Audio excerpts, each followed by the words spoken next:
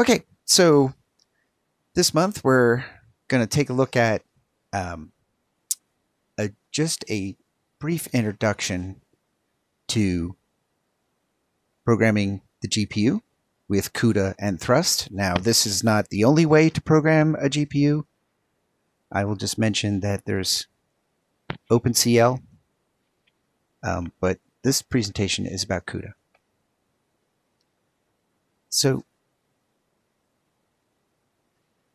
CUDA is specific to NVIDIA hardware. I'm not aware of any vendor of other GPUs that provides a CUDA implementation. I've heard of CUDA translator layers that people sell, but I'm not familiar with those, so we're not going to say anything more about it. CUDA is supported by NVIDIA on Linux and Windows. And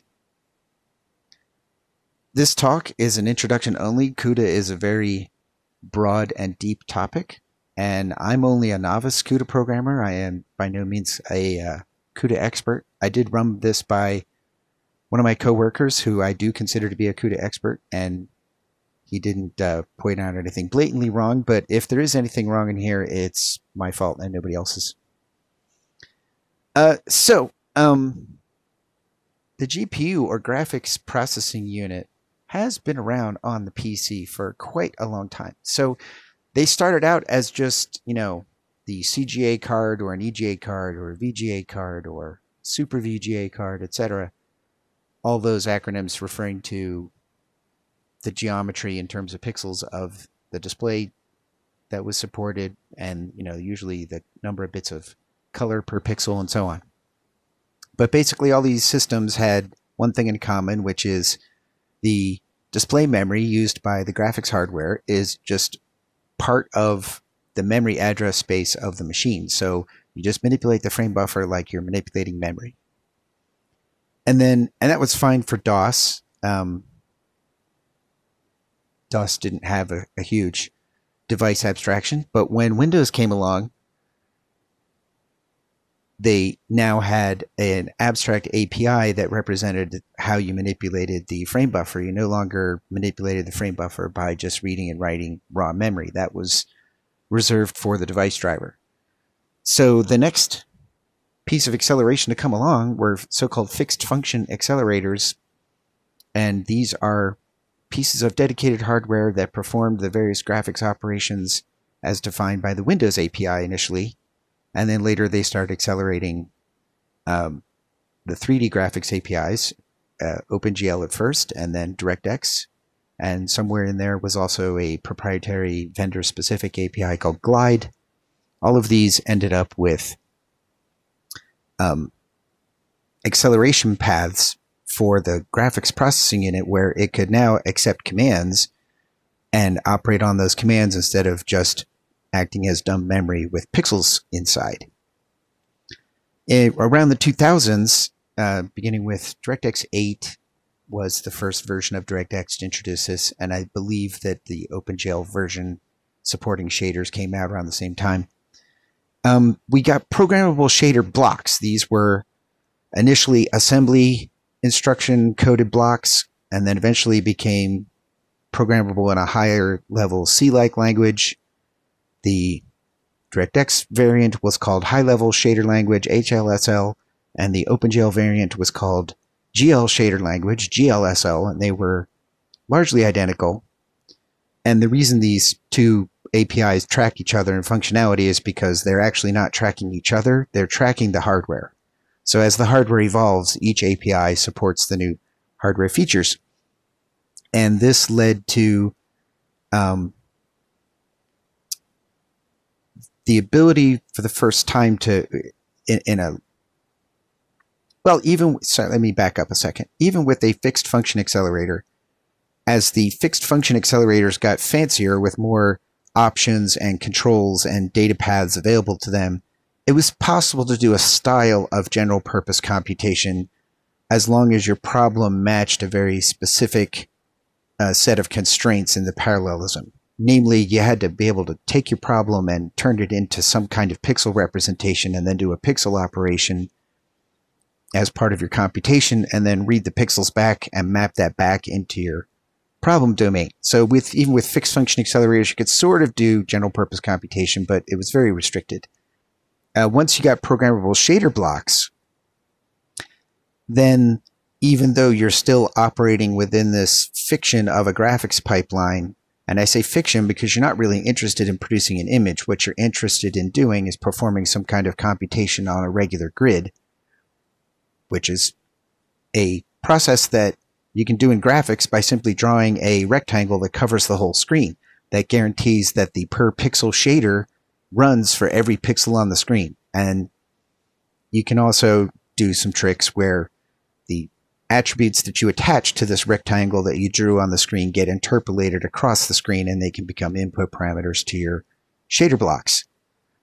However, it's still trying to do general purpose computation by fitting this square peg of general purpose computation into the round hole of these shader blocks provided by graphics pipelines.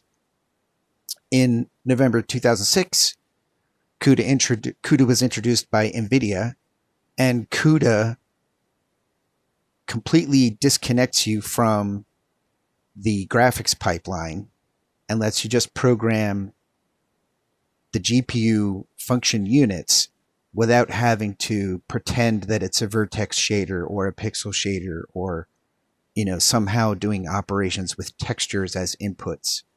You can just give up all of that and deal directly with GPU processing in a general purpose manner without even writing a single OpenGL call, for instance, or a single DirectX call, or calling any library that calls any of those functions. So that leads us to where we are now. And so what is CUDA? It stands for the Compute Unified Device Architecture. It's for general purpose parallel processing, not just graphics. The abstraction exposed by CUDA is to think of the GPU as a very powerful coprocessor to the CPU. And you write C++ code directly. You don't write in one of these weird shader languages or some kind of other language. You write in C++.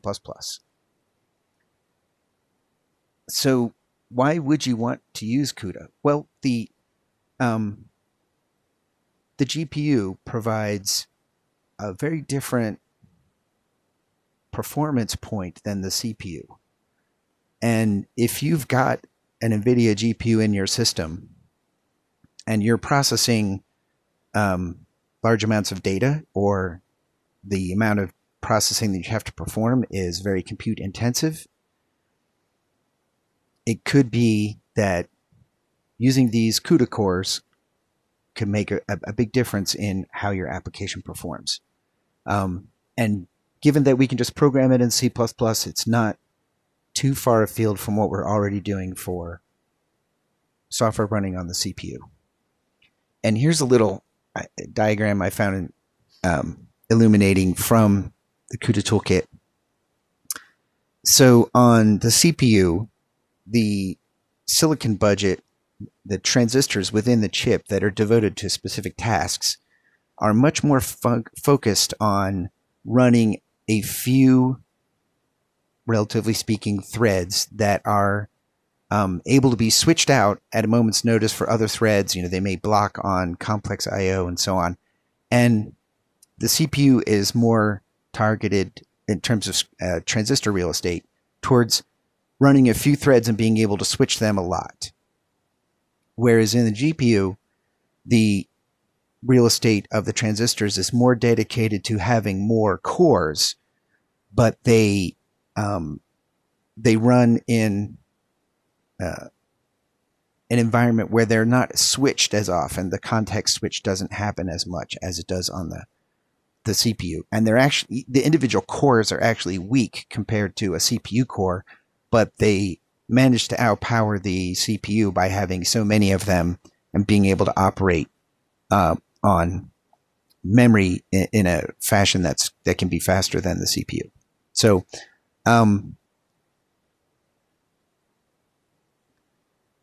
CUDA gives you an abstraction of the hardware, so you don't typically write anything that is, a direct assembly language for the particular GPU that you have. You write in C++, and to interact with the unique characteristics of the hardware and the GPU, namely the fact that it's a big parallel grid of processors, the hardware is exposed as a set of abstractions of a hierarchy of thread groups, a hierarchy of shared memories, and synchronization primitives that allow you to coordinate the threads that are operating in parallel.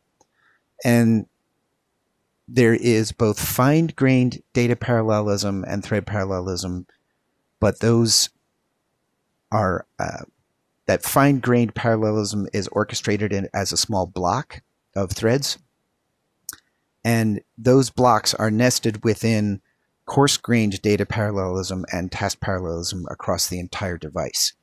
So the approach is you take your problem, you subdivide it into sub-problems that can be all solved independently, and then you take those results that were all computed independently and combine them into the final result.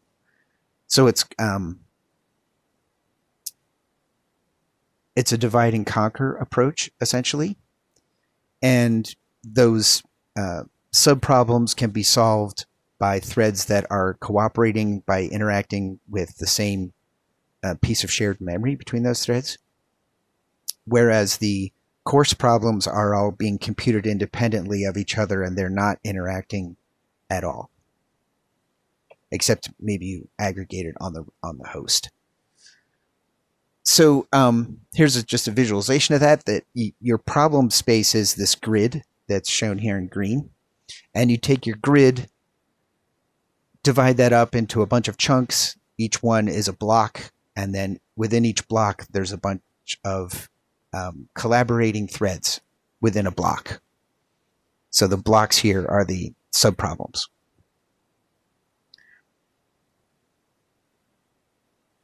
Given this subdivision of the problem, if you run on different GPUs, the GPUs have streaming multiprocessors in them that can accept blocks and schedule blocks onto the threads that are inside the SMs.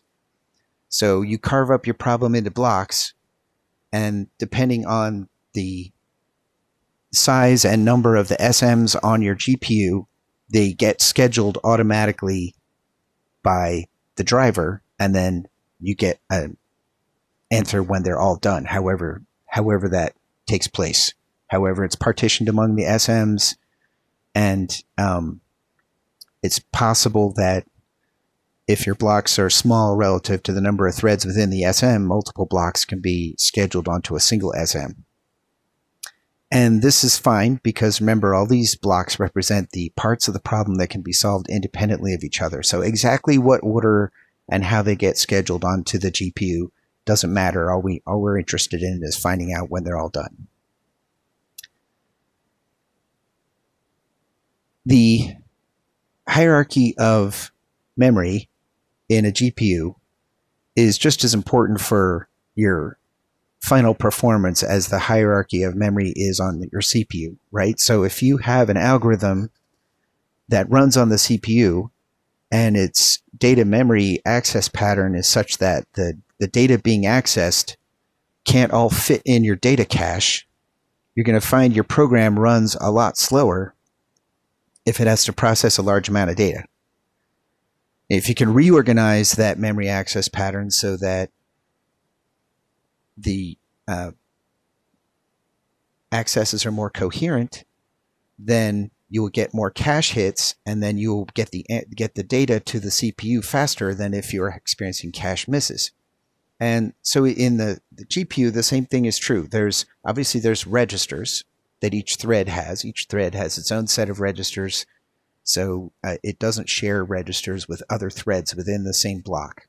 Each thread has its own registers. And then there is local memory that is exclusive to that particular thread. And then between the threads in a block, there is a group of shared memory that can be used for these threads to cooperate and solve the subproblem. So if you if you have a so-called trivially or embarrassingly parallel algorithm where there's no communication needed between adjacent elements in order to get things done, then great. You don't even need shared memory. You can just do everything in embarrassingly parallel fashion. But most interesting problems have some sort of interaction between adjacent elements or between elements within a block. You know, elements in your subproblem in order to compute the answer for the subproblem. So after the thread's local memory, the next fastest memory is the shared memory that is available to threads in a block. And then after that, you've got global memory. The global memory is the slowest, but at some point, you know, the data has to get in from the global memory into your thread that is computing the result. So in the CUDA Toolkit, they go through an example where they show how they increased the performance of their implementation by taking a chunk of the global memory that they read once and copying it into the shared memory between threads where it's read multiple times in the course of computing the answer. And that resulted in a performance improvement because the shared memory is faster access time for the threads in that block. There's also constant and texture memory spaces. Constant memory is handy for bits of data that don't change during the execution of any of the threads, but might change every time you invoke code on the GPU. But they're not changing for the duration of waiting for some GPU computation to complete. So constant memory can be useful for that. It can take pressure off shared memory, or it is also faster than global memory, so it's a good place to put values that don't change as you're computing. Texture memory spaces, they have special units that are in the graphics pipeline that do texture processing, and this can be useful for if you have to do interpolating style sampling of a regular grid of values. This is something that the texture units do already by themselves, so you can sample the texture from floating point coordinates so you get interpolation between discrete values within the grid, your grid of values, whether it is they are pixels, picture elements, or whether they are just data values. It doesn't really matter as far as the texture hardware is concerned. So that can be useful to access that texture memory space along with the texture processing, which you can do. Okay, so what is the concept of how this works? So there is, as we said, that the host is basically using the GPU as a coprocessor, and typically your host code will go through a loop until your computation is finished, or maybe it's an interactive application, in which case, you know, it just goes through this loop forever, where you have some data that comes from the host and is sent down to the device, the GPU. You run some code on the GPU to get some kind of analysis of that data performed, and usually you get the data back on the host. Now, if you're just going to keep some kind of interactive application, you know, on a machine where you're displaying the results graphically, perhaps, or something, maybe you don't need to send the data back to the host. It's not required that you do that. It's just this is a common data flow for a lot of applications. Device code is the code that is running on the GPU, and this is looked at from the point of view of host code of running a kernel, and it's basically a function call.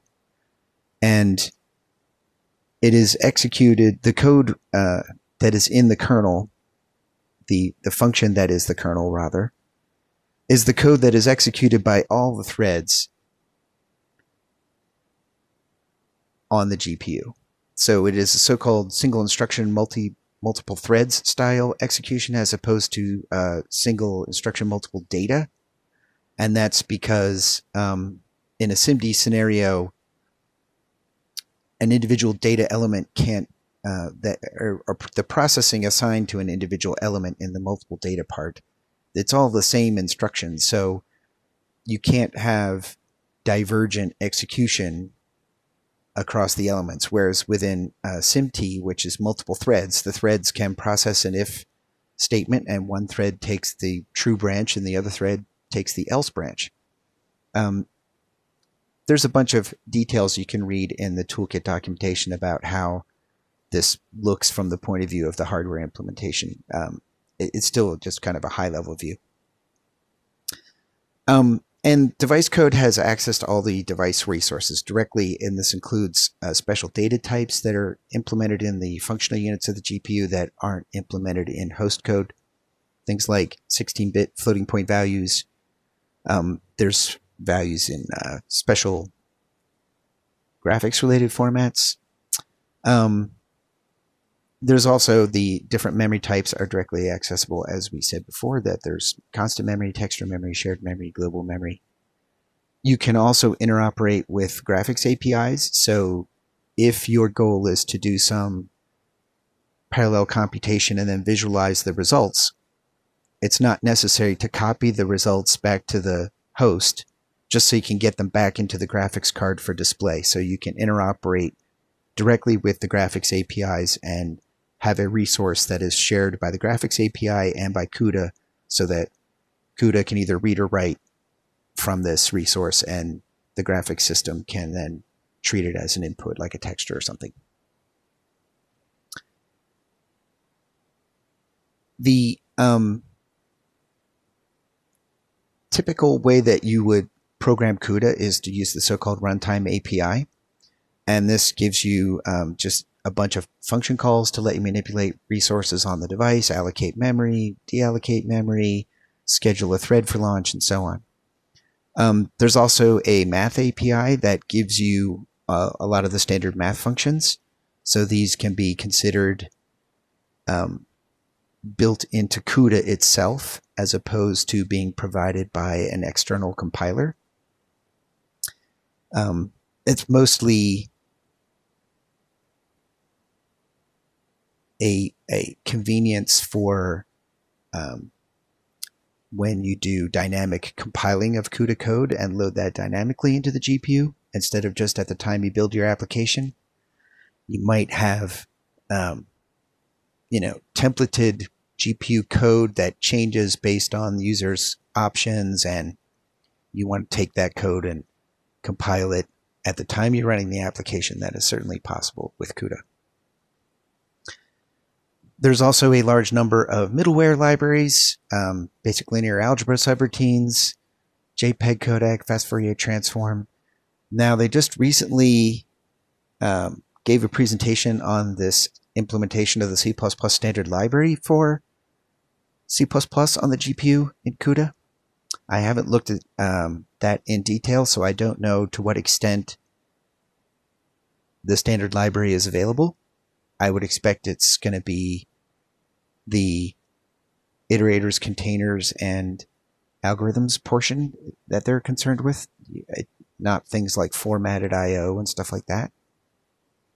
There's high-quality random number generation. If you ever do any stuff in cryptography or encryption, then having a high-quality random number generator implementation is important. Also dealing with sparse matrices or image or signal processing. I mentioned the runtime compilation is supported through an additional library, and there's a linear system solver. And these are just libraries that come with the CUDA toolkit. There are hundreds, if not thousands, of libraries built on top of CUDA or these libraries that come with the CUDA toolkit itself. So,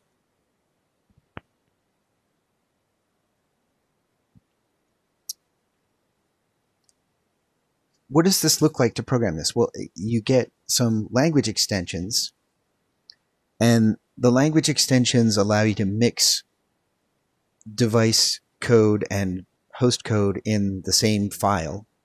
So it's not like you have a magic build system rule that says files with this certain extension, like CPP, get compiled with the host compiler, and then maybe you've got GPP files, and they get compiled with the device compiler.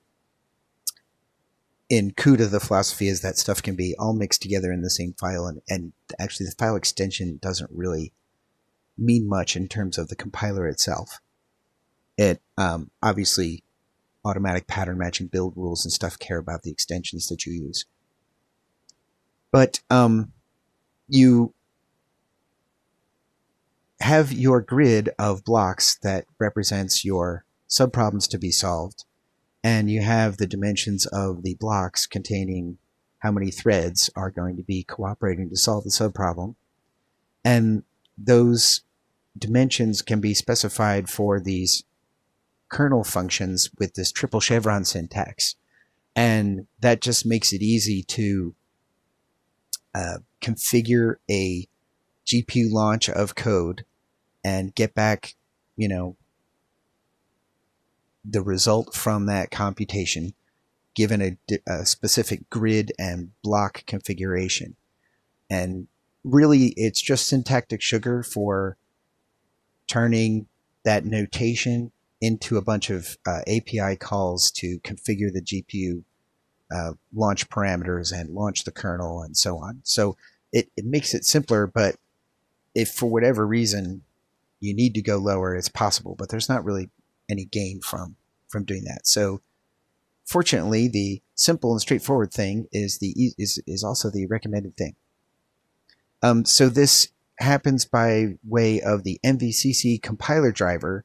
This is the thing that takes your source files first and transforms them into standard C++ that then is fed on to the native compiler on your machine.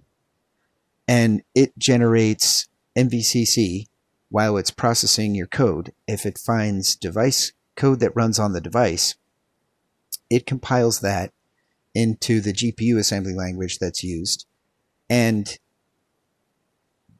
it is stripped out from the source code that is seen by the native compiler, so that it ends up as a build output, but it's not seen after MVCC processes it. It doesn't get passed along to the host compiler, which is used only for host code at that point.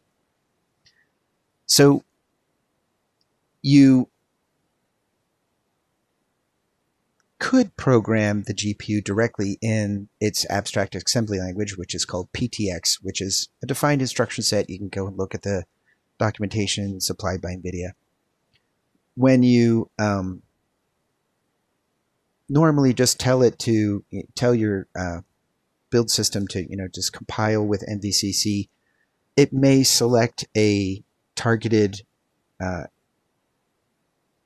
streaming multiprocessor version, an SM version. It may say like SM50 or something, and that's taking the CUDA code that has to run on the device and compiling it to a specific architecture. And that may not be desirable because you may want to take advantage of improvements in the MVCC compiler, or take advantage of improvements in the PTX compiler. And you can instead, when you compile with MVCC, you can just generate PTX instead of SM version specific binary files that are called cubins. Either MVCC can generate the cubins, or it can generate the so-called versionless PTX. And that gives you a way, if you're generating PTX, it gives you a way of kind of future-proofing your application, so that if new shader, or sorry, not shader model, but streaming multiprocessor instruction set versions come out, then the generic PTX can be JIT compiled to target that GPU in a possibly more efficient manner.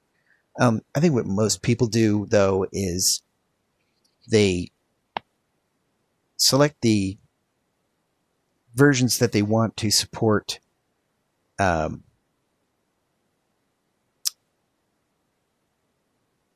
see there's a question in the chat. We'll get to that in a second. The versions that you want to support can be cooked into your build process, so that when the user is running on the version that you support, it just directly loads that binary into the GPU, and there's no translation happening. You can combine that with the PTX approach to give you the future proofing by having both the PTX and the kubin in your executable, and then if the version that the user has doesn't match any of the versions that you targeted specifically, it'll fall back to the generic PTX. And the question is, from the chat, is by host code, am I referring to code that runs on the CPU? And the answer is yes. We'll see this when we look at an example in a second. I think it will become more clear. So in the C++ language, they've added extensions for specifying execution space specifiers that say whether this code is going to run as a kernel, that's the global, whether it's going to run only on the host or only on the device. And then memory space specifiers that allow you to specify a variable is attached to a particular memory space on the GPU.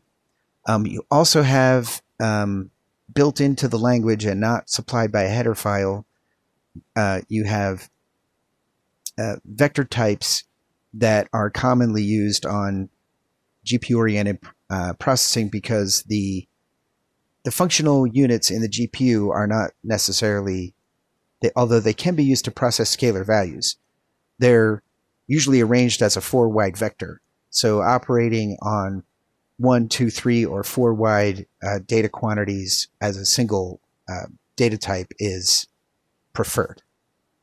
There's also built-in variables that tell you the dimensions of the grid, the dimensions of blocks, which block you are in and which thread within the block you are in, and the warp size. Most of the time you won't need to worry about warp size. If you need to know, if you want to see about warps, I would recommend reading the Toolkit documentation on it. A warp is a measure of scheduling in terms of how well your blocks fit to the computational units in the streaming multiprocessors. There's also built-in functions for synchronization between threads, because as we said, that within a block, the threads are operating cooperatively to solve the subproblems. So this is lifted straight from the CUDA Toolkit samples. This is just an example of taking two one-dimensional vectors that are inputs, adding them together to produce another one-dimensional vector that is the output. So here is the function that is our kernel, vecadd. It's a kernel function by virtue of the fact that it's decorated with that _global. And we are using the global variables block dim and block index and thread index to identify which of the input elements in these vectors that this particular kernel is going to execute on. So remember, we are doing single instruction, multiple thread. So each thread is running this vecadd function. And what you want to do is divide the work among all the threads. And we've done that in a 2-level hierarchy of blocks and threads within blocks. So to get the particular index for this thread, it's just one-dimensional, so we're only using the x component of these variables, taking which block we're in, multiplying that by the size of the block index, or the block dimension rather, and then adding our thread index as an offset into that chunk of data defined by the blocks. Host memory allocated in the normal fashion with malloc. The device memory is allocated with CUDA malloc, and then we can copy from the host memory to the device memory to get the inputs onto the GPU. Then we can launch our kernel, this vecadd, and you see the triple chevron syntax there that allows us to specify the dimensions of the blocks and the dimensions of the grid. So the number of blocks in the grid and their organization of, the organization of the blocks in the grid, in this case it's one-dimensional, and the number of threads per block. Then finally we have to get the data off of the GPU and onto the host. so we can do something with it or examine it. And that's pretty much the standard flow for doing GPU computation. In that way, we can look at. Okay, so here is, let me make this font a little bigger for you.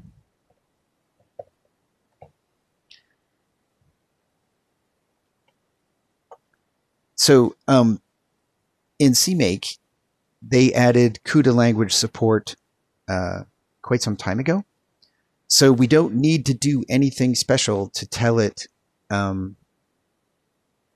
to process CUDA source files. We just have to name them with .cu, and when we do add executable and the source files listed in there, CMake will figure out that it needs to run MVCC on those files. So this is just straight copy and pasted from the Toolkit sample vector add. So we've got, this is just a little helper file from the Toolkit. This is the, this is a helper file from the Toolkit samples. This CUDA runtime is the header file that you would use in your application. Here's our kernel that we saw. My IntelliSense doesn't work so great with CUDA, so that's why there are some things in red. There's actually nothing wrong with this code.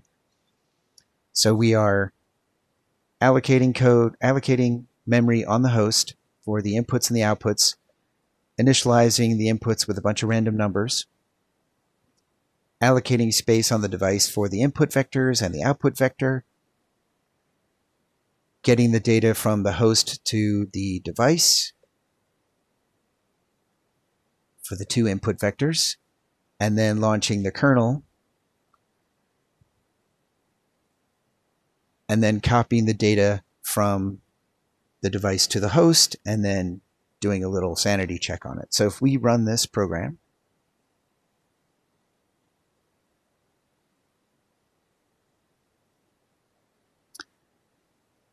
it copied the data over, it launched the kernel, it copied the data back, the answer back, and it checked the values, and they all look like they computed correctly. So, using it from CMake, pretty simple. There is one, I will show you the top level CMake here. It's not required, but you can specify for a project what languages you are going to use in that project. And, excuse me.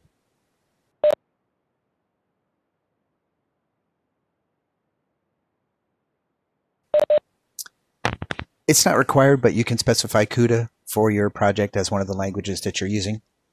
I do find package to locate the CUDA runtime library that I need to link against and the CUDA runtime headers.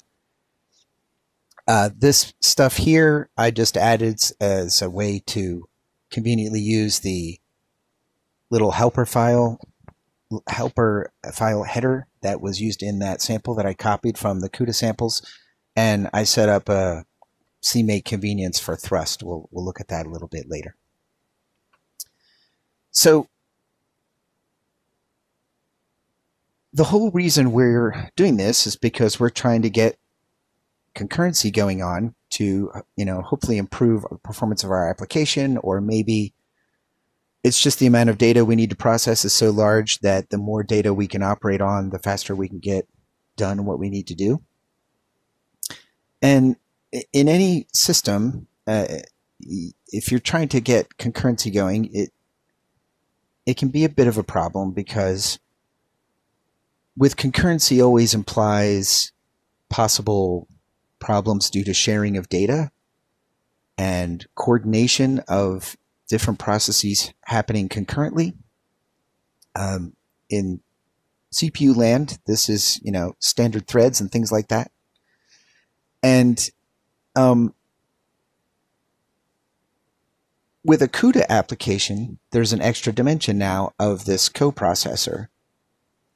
So we can have multiple threads on the host. That's one form of concurrency we can have going on. We can have code executing on the GPU, so we've got another form of concurrency going on. And these GPU cards, they don't just have graphics pipelines and graphics processing units. They also have memory transfer units, so direct memory access units that can transfer data quickly between the device and the host. Question in the chat is that when we looked at this code, let's just go back to this code. We were looking here. There we go. And the question is, he sees some mallocs in here, and he was right. They were in here when we were allocating host memory. And he says, does CUDA support C++ style new and delete, or maybe it doesn't matter because this would be host code? The answer is, in host code, you can use new, delete, whatever you want to use. In this particular example,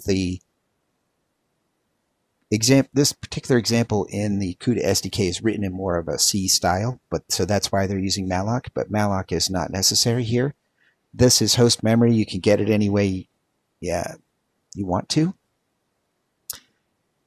Down here, when we allocated the device memory with CUDA malloc, that is the only way to get device memory allocated. And device memory is allocated on the host in terms of, sorry, that's not the right way to say it. Device memory is allocated by the host. It is not on the host. It is on the device. But the function calls that allocate that memory and carve it up are done on the host. So memory allocation is essentially a GPU configuration step, not a GPU execution step. I believe that they've got some constrained scenarios where threads running on the GPU could call CUDA malloc, but don't quote me on that. That could be just a mistake on my part. It's very unusual to do that, though, right? Because normally what you're allocating on the GPU is scratch pad work areas, input buffers, and output buffers. And for scratch pad buffers, obviously registers are the best. Thread local storage is the next best, and then shared memory is the next best, and then global memory is what you would be allocating when you run the function calls on the host. So the slowest one is what you get from this CUDA malloc. But basically all the memory allocation is happening by a result of function calls on the host, and however you get your host memory is up to you. Could be shared memory segment, could be a memory mapped file, could be anything. CUDA doesn't care because it's only used as the source or target of copy operations.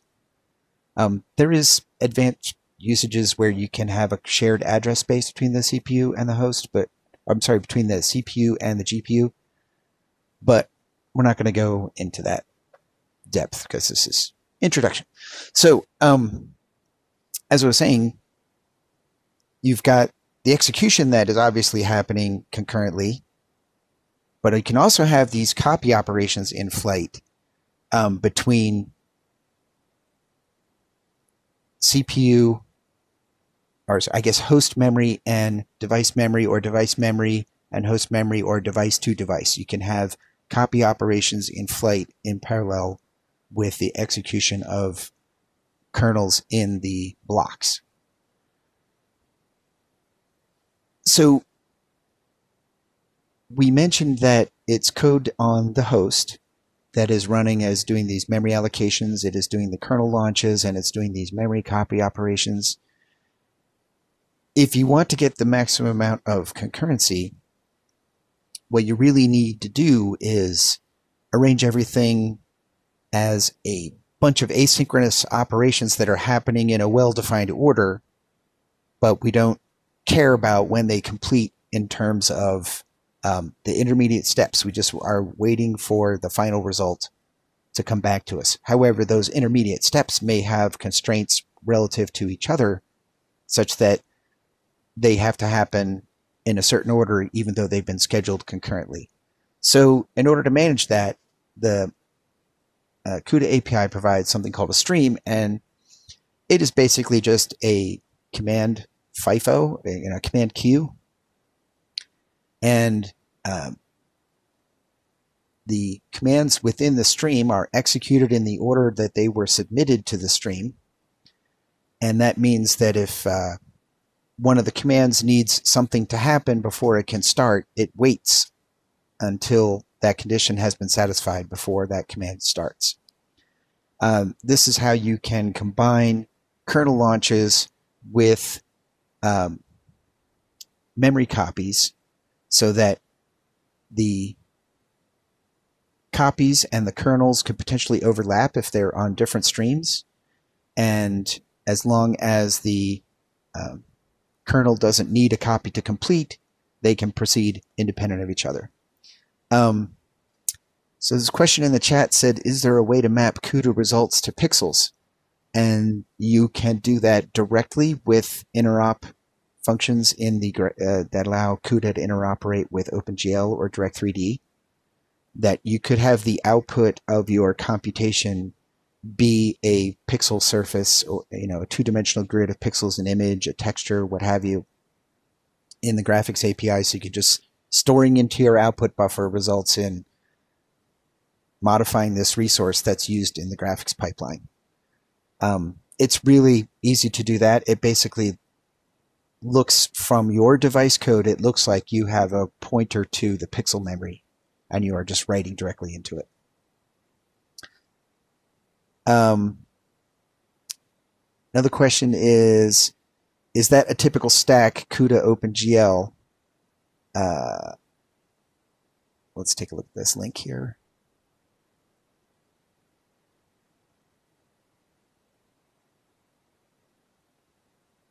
Oh, the link's been sanitized and it's not working for me because WebEx has got the windows all covered up. No, just basically CUDA sample EGL interrupt. If it's just the sample from the SDK, then yeah. Yeah. It's exactly what you do. Okay, so streams are how you can manage the concurrency between different kernels. So within a kernel, you're managing the concurrency by dividing up the problem into a grid of blocks, processing those blocks, then combining the block results. However, it's not always the case that everything you need to do is coming from just one kernel, right? You may have to launch a bunch of different kernels that do different things depending on the results or depending on your scenario. So you can orchestrate multiple kernels relative to each other, either in a single stream or using multiple streams. And typically you're going to have additional memory copy events going on to coordinate those events or coordinate those kernels as well. Now, for different streams to coordinate with each other, you can use events. So you basically can record an event onto a stream and then have another stream wait until that event was recorded. And that allows you to orchestrate the relative ordering of different streams that are operating concurrently in order to solve your whole problem. The Thrust library is a C++ template library that is similar to the standard library in terms of the algorithms and containers portions, algorithms, iterators, and containers portion of the standard library, and gives you vector-like containers for data on the host or data on the device, and the iterators from these containers understand which kind of memory they're attached to. And they give you algorithms that can operate in host code or they can operate in device code, and it works fine either way.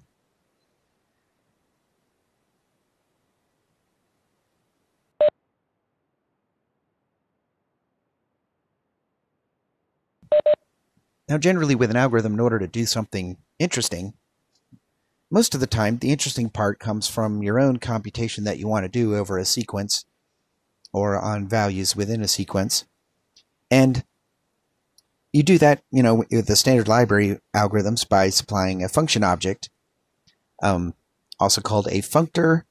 And basically this is summed up in modern C++ by just using a lambda, because that's, as we saw in our presentation on lambdas, that lambdas basically are just syntactic sugar for compiler-generated function objects for you.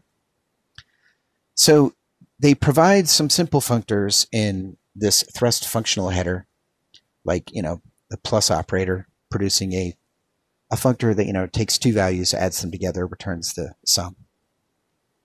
But you can also just write a device decorated lambda to do whatever kind of work you need to do within the application of an algorithm. So thrust gives algorithms for searching, for copying, reductions, merging, reordering, prefix sums, which is a kind of an advanced version of accumulate, if you're familiar with the algorithm of standard accumulate in the C++ standard library. There's set operations, sorting, and transformations. Now, we'll take a look at this in a second here, but the CUDA C++ standard library effort, I think, is either overlapping here in some senses, in that they're providing, I believe, standard library algorithm implementations that are run on the GPU, so they can just be used from GPU code. The thrust code is more oriented towards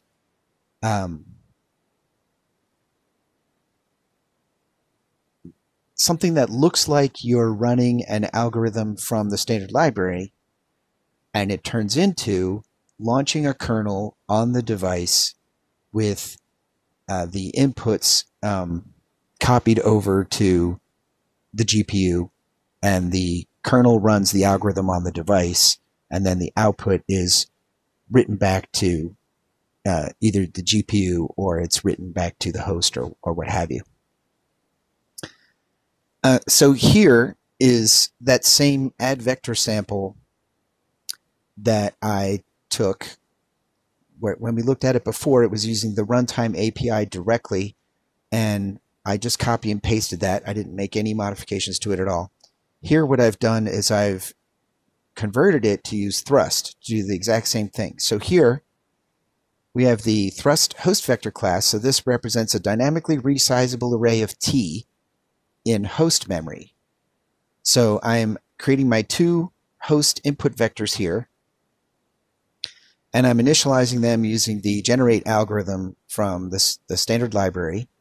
So I'm just taking that lambda and I am running it over every element in those two sequences and generating new values to be stored in those sequences. Next, I'm going to allocate some device memory with the device vector class, and I'm using the copy constructor.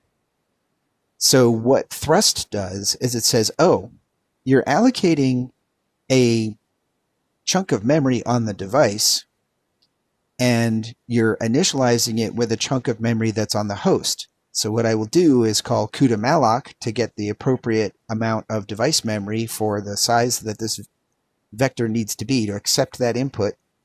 And then I will call CUDA memcopy to copy the host data to the newly allocated device array. So I do that for the two device input vectors. And then for the device output vector, I just need to have it appropriately sized. So in that case, it will do the CUDA malloc to get the device memory allocated, but it doesn't do a copy because it's just a default constructed T in the allocated memory, right? When you when you use this form of the constructor of stood vector that takes a size, it's not specifying the capacity, it's specifying the size of the vector. So it's not that it can hold num elements, it's that it does hold num elements.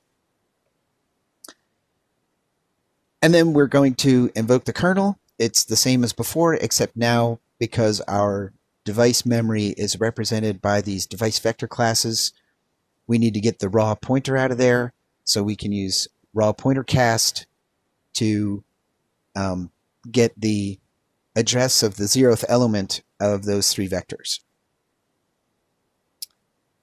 And then finally, we need to get the data back onto the host. I think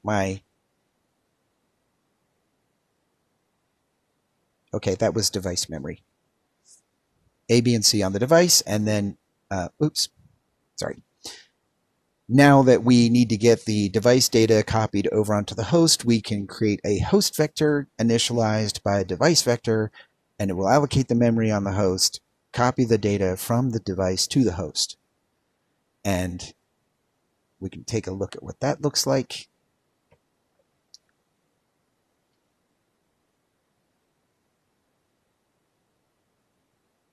So here,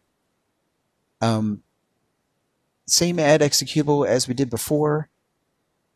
And this time I've just said that I depend on the CUDA runtime, right? Everything's going to depend on the CUDA runtime. Actually, I could take this out. I just didn't take it out. But I'm going to use thrust. And all that's really doing is just setting up include search path location, because thrust is a header-only library. It's just a convenience in CMake to have an imported target that knows where those include directories live, so I don't have to specify that path explicitly. And if I need to, I can configure it using CMake's configuration interface. So, source file. I've stripped out all that helper stuff. We don't need that anymore.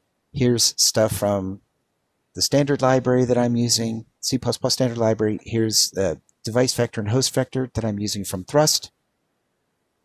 It's still a CUDA file, so this global annotation still applies. That's our kernel. That hasn't changed. Here's our allocating the host vectors, filling them out, allocating the device vectors, and the device vector for the output, launching the kernel, getting the data from the device back over to the host, and running our little check on it. So if we run this program,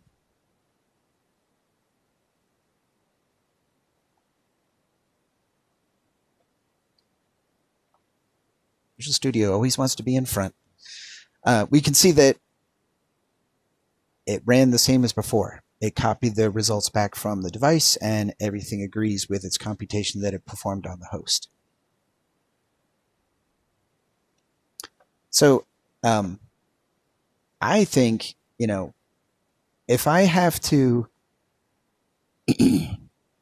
manage this device memory myself, I have to know when I have to reallocate it to make it larger because now my input problem size changed, et cetera, et cetera. I'd rather have that inside some kind of vector class than have to deal with that myself.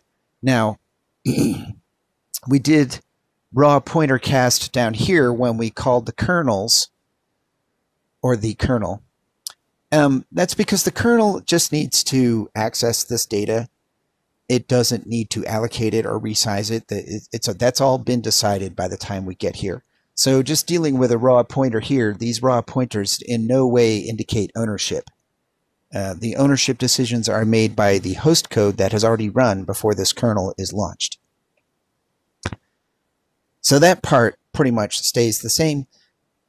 The getting the data back and forth is easier. Now, some people don't like the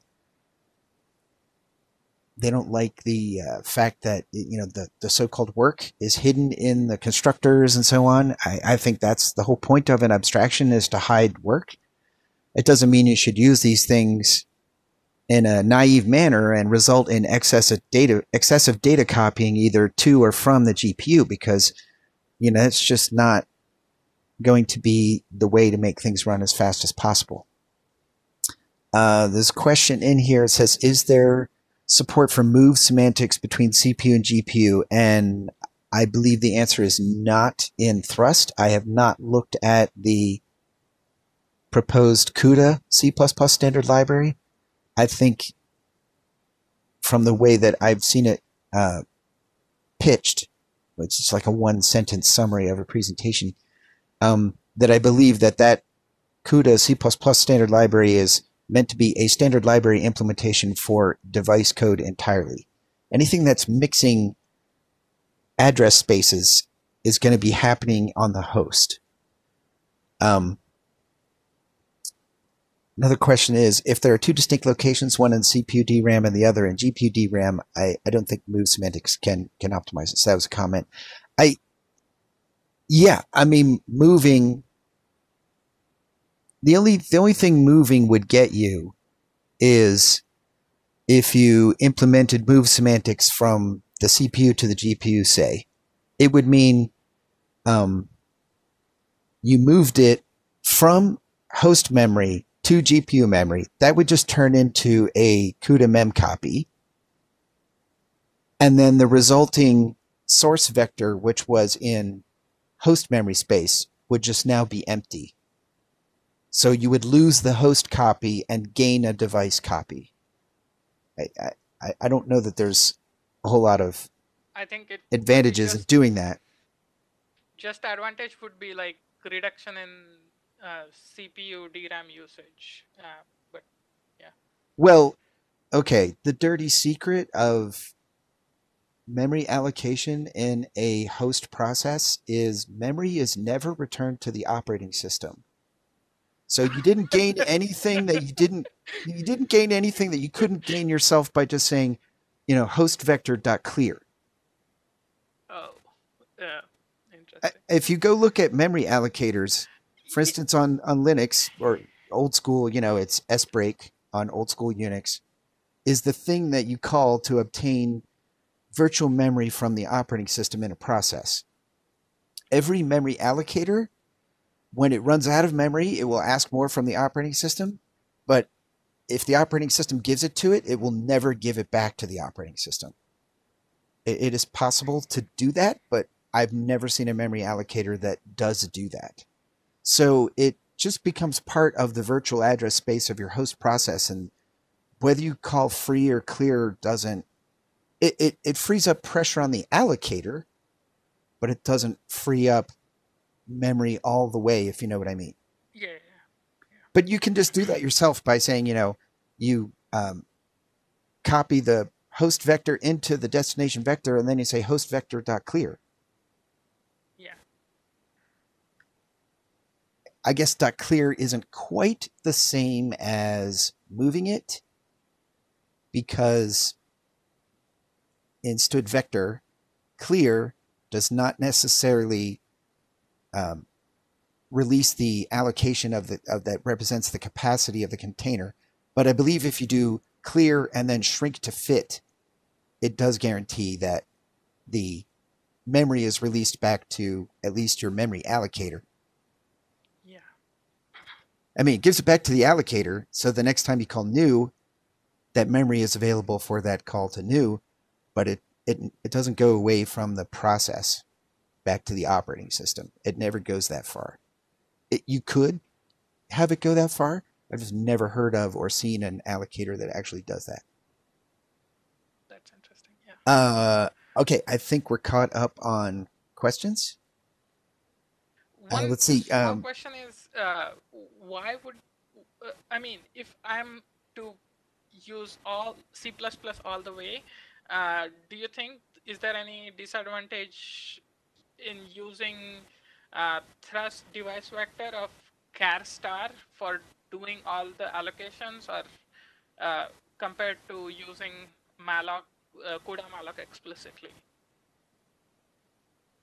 Well, thrust library is a header-only library, so you can step through it in the debugger and see exactly what it's Oh, doing. okay. It's calling CUDA malloc to get Yeah, a capacity that it having needs. good syntactic sugar. Yeah, I mean Because that's what std vector is too, right? oh Std yeah, vector is entirely implemented in a header as an inline template class, and you can examine the entire implementation, and you will find out that all it's doing is new and delete and memcopy. Memcopy when it is suitable. That's an optimization. yeah. Conceptually, it does a memcopy. Semantically, it has to do element by element copy in order to guarantee that non-trivial constructors and destructors are run, etc. Yes. Which, by the way, Thrust also guarantees. Oh, nice. Right? I mean, I have a device vector of float in this example. I can just as easily have a device vector of a user-defined data type where the constructor does something non-trivial. What will Thrust do?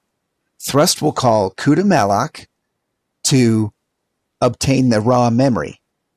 Then it will launch a kernel that invokes my user-defined constructor in place on each of the elements necessary to default construct my user-defined type.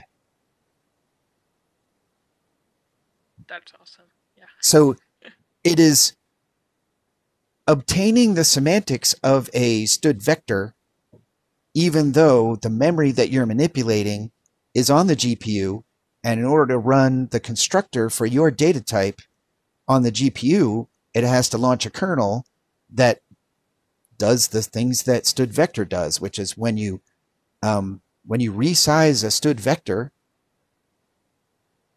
you didn't give it the value that should be constructed. It default constructs whatever the type is that is on the vector. So Thrust will do that for you because that's what the semantics of the vector are. Now, that may be something you don't want to have happen, in which case you just use CUDA malloc. Yeah. Okay. Right? If you don't care if the memory is initialized, you can just use CUDA malloc because that's what it's going to give you is uninitialized memory. Yeah, that makes sense. Thanks. Okay, so using CUDA from CMake in a modern CMake works really great. All I had to do was make sure that I had installed the CUDA toolkit after I had installed whatever compiler I wanted to use, because on Windows, and I believe this is Windows only, on Windows, the CUDA toolkit sprinkles in a little CUDA integration into the compiler, into Visual Studio, so that when you run CMake, it can automatically locate the MVCC CUDA compiler, and it can locate all the binary tools that it needs to run as part of the build process. Because remember, CUDA language support in CMake, as long as you have 3.8 or later, which 3.8 is really quite old at this point, it's built in there. So when you configure with CMake, we can take a look at it. Don't think I have my configure output handy, but in my top level CMake, I did this, but even saying that I was using CUDA was, not necessarily required. And this fine package that I did, that was just so I could get the CUDA runtime that I link against. But if I was not necessarily needing to do that, then I guess that's not true. You always need to link against the CUDA runtime if you're using any of the CUDA runtime functions. So that just gave me a nice imported target for the CUDA runtime. But I don't need it to compile a CUDA file. I don't need to find the toolkit in order to compile a CUDA file. The CMake's CUDA language support took care of that, as long as, like, I installed Visual Studio 2019 after I had installed the CUDA toolkit. So at first it didn't work. It said it couldn't find NVCC. But I reinstalled the CUDA toolkit, and then it was fixed. So it was really easy. linking to CUDA RT shouldn't, sorry, CUDA runtime shouldn't be needed because it will be compiled with NVCC under the hood, right? That used to be the case when it couldn't recognize CUDA as official Well, we can C find out. language. Yeah. All I got to do is go over here. I mean, I work on Linux. That might be the only difference. Yay, my Visual Studio keyboard shortcut is bound to something in WebEx. All right, let's just do it this way.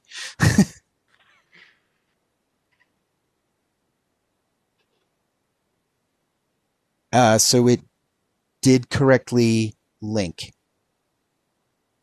You can't see it until I do this. But it rebuilt. Oops. Again, I'm so used to keyboard shortcuts and WebEx isn't liking it.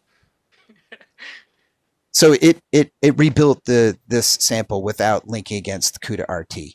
So I think you're right that the NVCC compiler is doing that for you. But suppose I was writing some kind of code that didn't launch any kernels but still interacted with CUDA, and then it wouldn't be compiled with NVCC because it would just be CPP files. Yeah. Then I would need to link against the CUDA runtime. Yeah. So the CUDA language support makes it really easy to use from CMake, and if you want to get access to the headers, in things like thrusts and stuff like that, you can find CUDA Toolkit to get the location of your toolkit, and then do any additional find file stuff necessary to locate particular things, create imported targets as a matter of convenience. There is this policy, CMP 0104, which you might get a warning about when you configure, and it has to do with when we discussed before that your CUDA code, when compiled to the device, it can be compiled to a version of PTX, a versionless PTX, or it can be compiled towards a specific GPU architecture in the form of kubins. They changed the policy saying how the set of default architectures that are targeted by the compiler into a kubin form are specified, and it'll complain at you that you haven't set this variable if you haven't adjusted the policy setting. So in the chat, there's another question here. It says, is it possible to run CUDA in a Hyper-V VM? So, and another comment from here says, it can work in WSL, which is Windows Subsystem. It's the Windows Linux subsystem, right? It's the Windows subsystem for Linux. That's what it is, WSL. This is basically running real Linux inside Windows with a minimal amount of VM trampolining in between. Now, they've made some effort in making CUDA visible from WSL, and that's what Mihir's commenting on. And the question is, can you run it in other VMs, like in VMware, whatnot? And I believe it's always been possible, but the GPU itself is not virtualized. That it is what's called PCI pass-through, where a PCI device on the host is made visible as a PCI device in the guest. And that means you can access the GPU from the VM, provided you've enabled this PCI bridge functionality. But what it means is because the access is not virtualized, means the virtual machines can interfere with each other because they're all sharing the same physical GPU. The GPU is not virtualized. And they can also interfere with the host because, again, the access is not virtualized. So that policy will be annoying. Just so you know, it's harmless, but like most of those policy warnings are. But if you don't like seeing that output, you can set it appropriately. The CUDA Toolkit documentation, from which I have lifted examples and figures is really pretty well written. There's a programming guide, which is where I recommend you start. And from the programming guide, you will learn about various scenarios and how to achieve them with CUDA.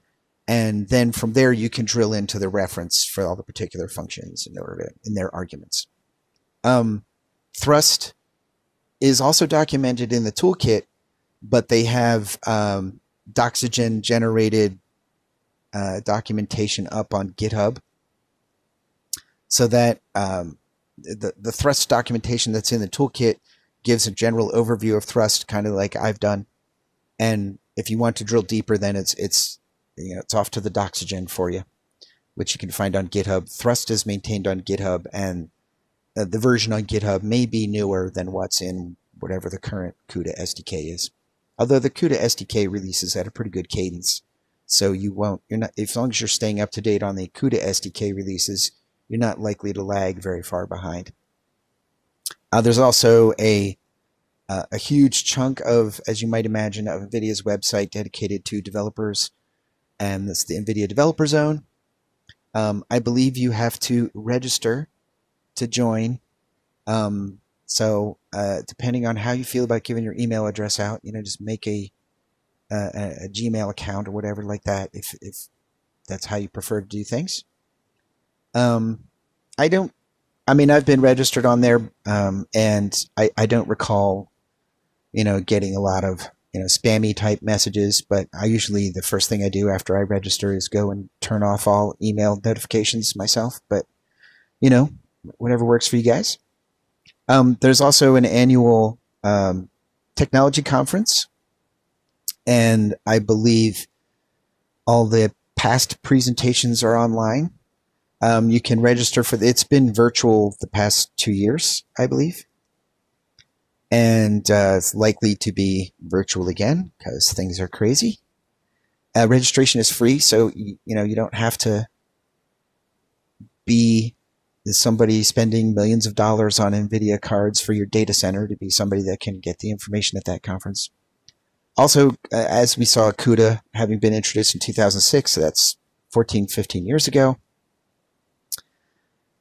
There's obviously a huge online community around CUDA, so asking questions on Stack Overflow or in NVIDIA developer forums or wherever you go to get your programmer answers, there's likely to be lots of other people who have done this before you and can help you out. Are there any further questions before we wrap things up? Either by audio or by chat. If you want to do audio, make sure you unmute yourself first.